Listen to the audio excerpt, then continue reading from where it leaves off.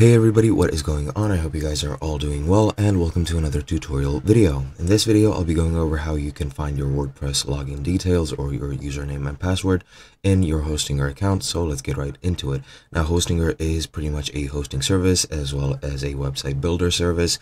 It has a lot of functionalities which are very useful to start your own site, and they have several subscriptions. One is the free subscription, which you can use to build a basic site and host a basic site, and the others are paid subscriptions, which have a lot of different functionalities which you gain through a monthly payment.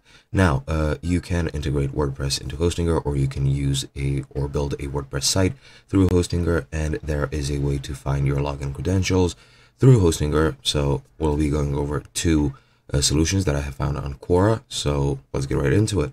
As you can see, the first solution is the one that you see on my screen right now. If you have a Hostinger account and you install WordPress through the auto installer, you can find the login details through these steps.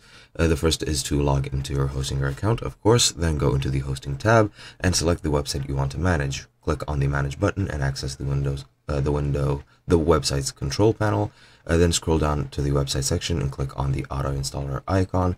In the auto installer, find the WordPress installation and click on the details button next to it, and then you'll find the login URL, username, and password for your site.